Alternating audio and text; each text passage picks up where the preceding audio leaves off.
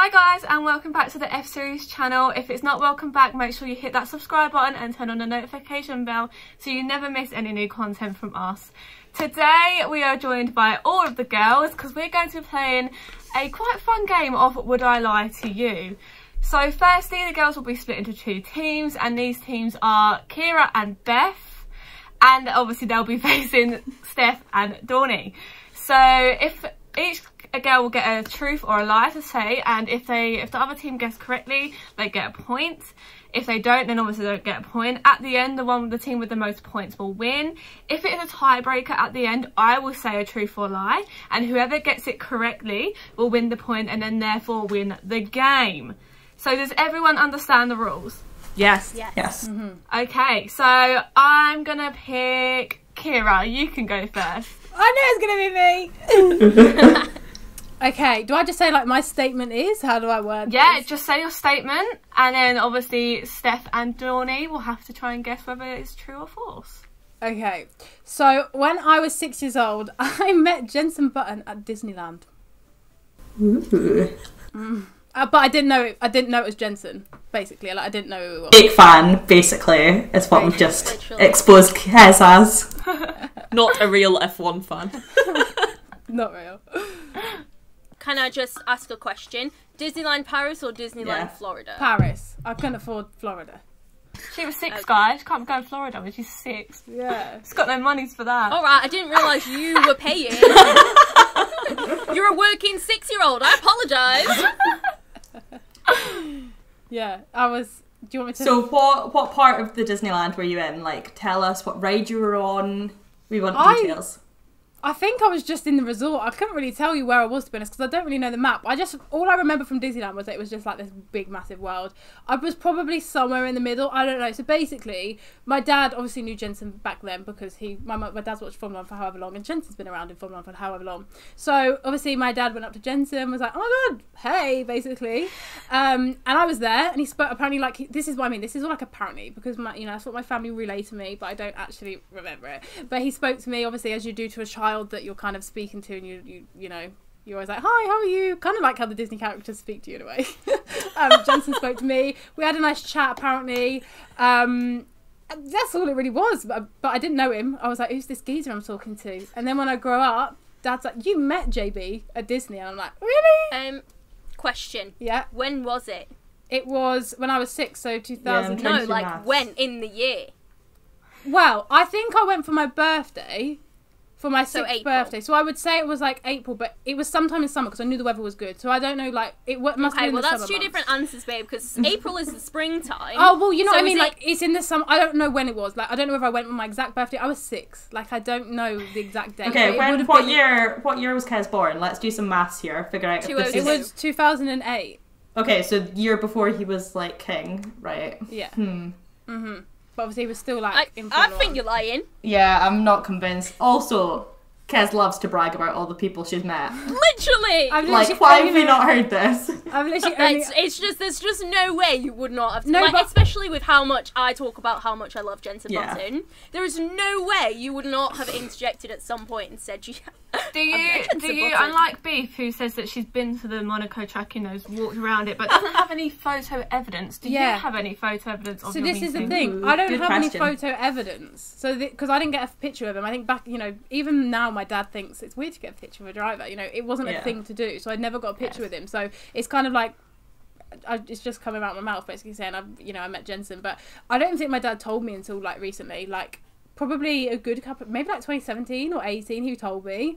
So like all them years I was watching JB, and I didn't know that I'd actually met the man. So I don't really bring it up because I don't have any evidence and it's not a good story. Like with my Lewis story, I can talk about it for like half an hour. She can't be making a YouTube video. Wait, in fact, has Kez not done a video talking about drivers she's met? No, that was Cass. Oh.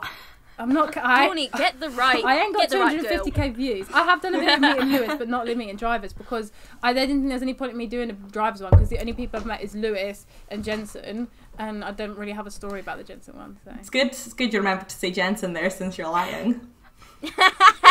Yeah, sorry, you're lying. I'm over it. We're done. Are you guys finished with your questions, Kira? Yeah. Okay, so Kira, can you reveal whether it was a truth or a lie? It was indeed a lie. I did not meet Jenson dude. Button at Disneyland. Honestly, I actually just thought about the background of that story as I spoke. Like, I just said it back and I was like, where did I go when I was 6? Disneyland. But I'm surprised you didn't pick up on the fact that if I went in April, he would have been racing in the season. That was why I asked the question. Yeah. I thought you were going to say in July, and like in July or August, and I was like, you do know that that's like literally peak racing season. As soon as I knew Kez was on my team, I was like, for God's sake, this girl cannot lie for the life of her. She's like, ugh, and I'm like, that's just That wasn't that bad though. To be fair, if it was to other people, not us, because obviously we know you, I think you would have got away with that as a truth. I think so too. Nah, we just know you too well. Okay, so that's a point for Dawny and Steph, nearly called her Dawnor. So the next person that I'm picking on is Steph.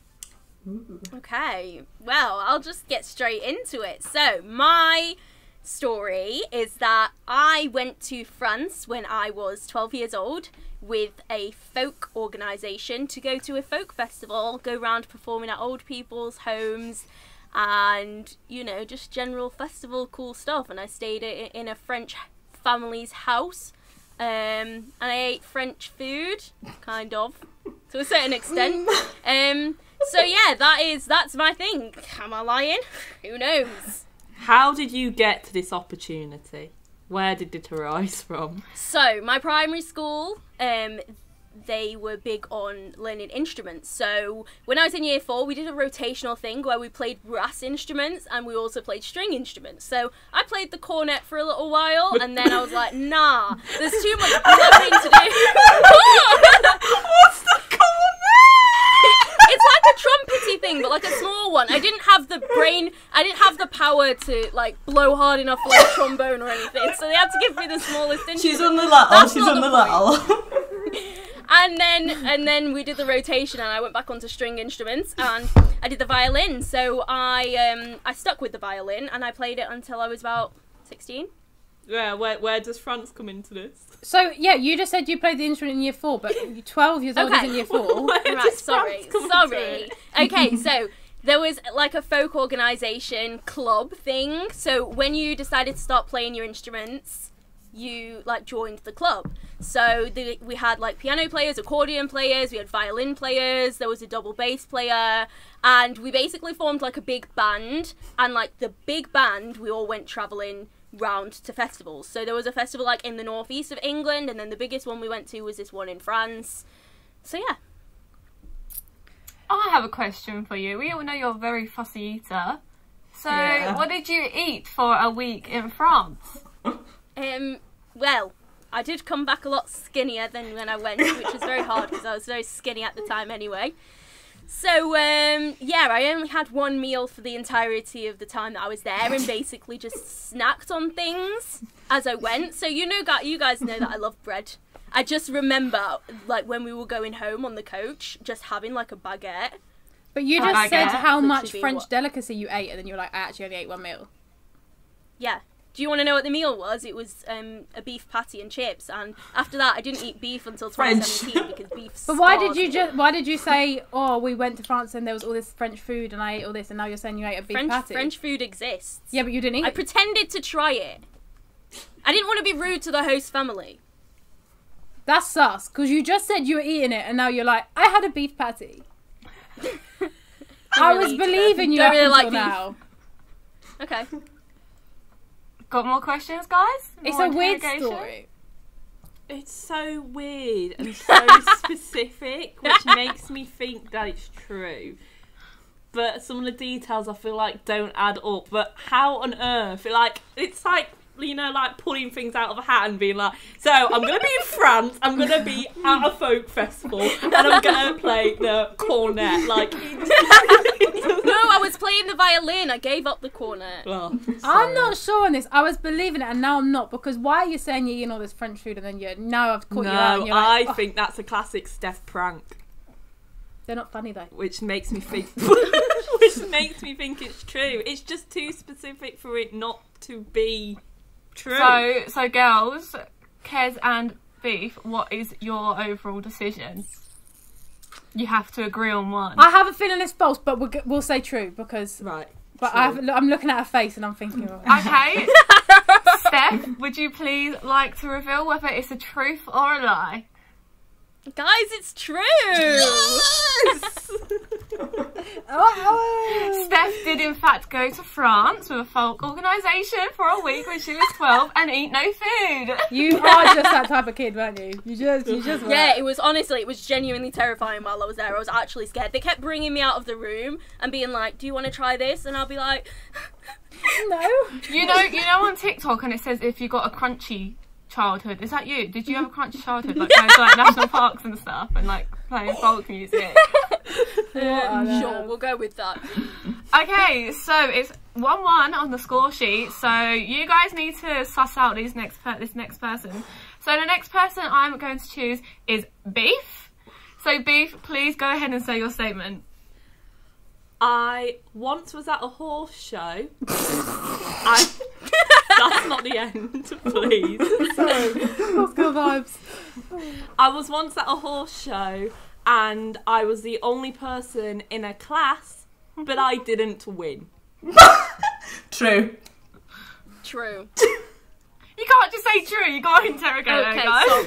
Right, What what was the horse's name? The horse's name was Dea.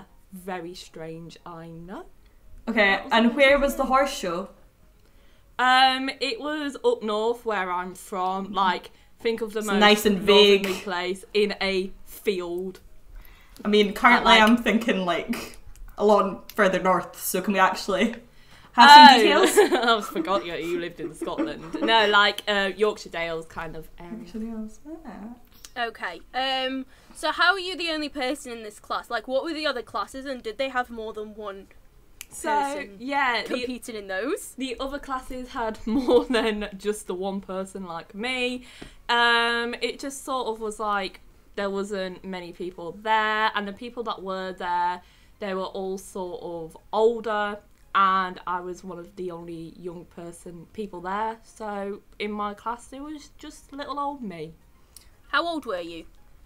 I think about 9, even between the ages of like 9 and 12. So I wasn't really that old. Okay, so what did you have to do for this competition type? Like, was it a set routine or what did you do? Set routine. Bloody dressage. I genuinely can't remember. I can't remember whether I was on foot leading my horse round or whether I was actually riding the horse. I just remember, I think it was one of like the first times I'd ever done a show, and I didn't really know what I was doing. So I genuinely can't remember whether I was actually on the horse or whether I was just leading the horse.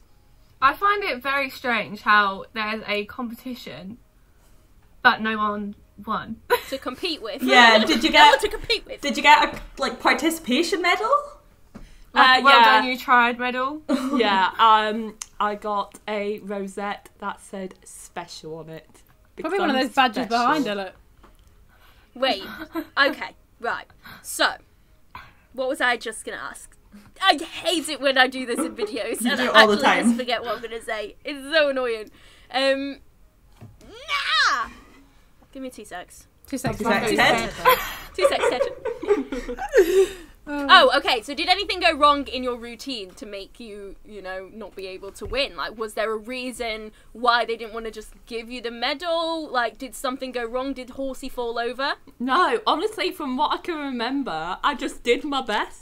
But apparently my best in the class of one Just not good enough, babe. just wasn't good enough, so I just didn't win. I genuinely don't remember any reason why I wouldn't just win by default. I feel like this is very harsh for a 9-year-old. Like, surely for a 9-year-old, you're going to give them a wee participation medal, you're going to go, well done, and you're not going to enter them in an actual, like, I don't think you would have got entered into a competition that was, like, serious enough that they're like, oh no, you need to be good to win. Yeah. If she was maybe 15, 16, that would make sense to me, because I've been in a dancing competition where I got literally so scared because they said no one was good enough to win. But there were actual competitors at that point, so that there's no correlation really. So- I'm thinking that this is a lie. So yeah, team Dawny and Steph, what are you going to go for? I mean, it's very Beth, isn't it? But I don't know. What do you think, Steph? It actually could be true. Yeah, it like, could I very be much true. believe what you're saying.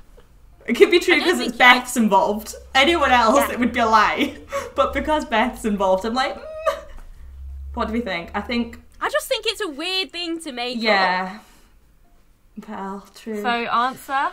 What's your I answer? don't like this. Neither. I was sure about Kez and I'm not sure about this one. Neither. Are we going... Do, Are we do, gonna do, say do, the truth? do, boo, boo, boo, boo. Okay, we'll go. Dawny, what do you we'll want go to with do? true. But I think. Are we? Okay, no, lie. It's a lie. It's a lie. Okay, we'll go with lie. Okay, Beef, please reveal if it's truth or a lie. It's true! That's so moronic! So basically, it was like the first ever show that was ever held there. So it was really, really small. There was barely anyone there. I want to say maybe there was about 12 people.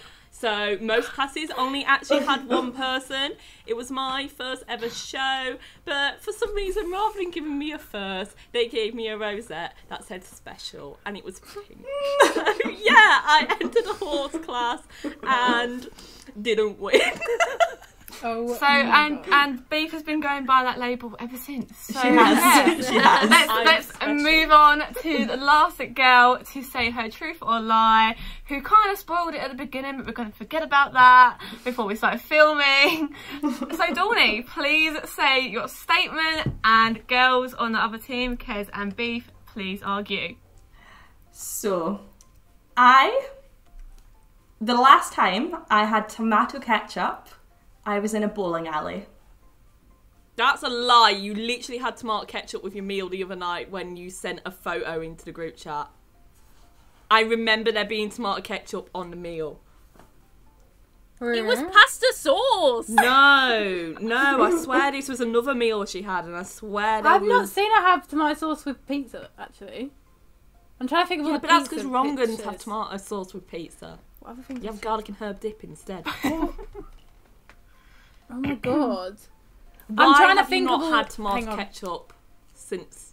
What? Wait, I'm going why for- specifically a bowling place? What? I'm going to find some ketchup pictures on Dawny's Instagram. Was there something wrong with the ketchup at the bowling place which meant that you have not had ketchup since? No. So it was my 11th birthday, and we were all bowling, had a little bowling birthday. Back in the day, they were quite trendy. And I just... They were. She They did were. not lie. I had one as well. Kira's too young for it. I have Why? that one! VIP! Yeah, and then we were bowling, and then there was like Food and Nibbles came out, and I went, you know what? Instead of a New Year's resolution, we're going to make a birthday resolution. I'm not going to eat ketchup this year. And then I just never really ate ketchup again. So yeah, the last This time... is cap. Last I time know. I was... So what sauce do you have on like chips and stuff? Yeah, that's why. Like you can't eat dry chips. That's just wrong. So- Yeah, you can. You bloody well can. Steph Yeah, can. but Steph, you're just fussy. Yeah, So- you're wrong then. So I like a bit of garlic mayo, or a She bit of like does. Nando's mayonnaise. No, she Or what do I like? Not a fan of like brown sauce. Like, you know, when you get your roll in the morning, they're like brown sauce. No thanks. Ketchup. No thanks. Not had since I was 11. So, if you're having an all-day breakfast, or you're having a sausage sandwich or bacon butty, if you don't like brown sauce, you're not even putting tomato ketchup on it either. Nope.